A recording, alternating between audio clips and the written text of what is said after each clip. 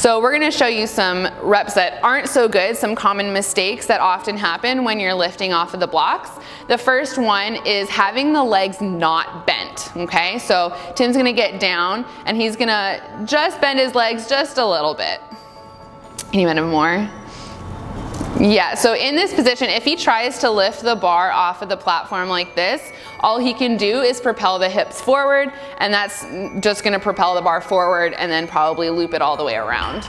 The next position that he's gonna show us is having himself be too far behind the bar. So having the shoulders behind the bar is also not a good setup.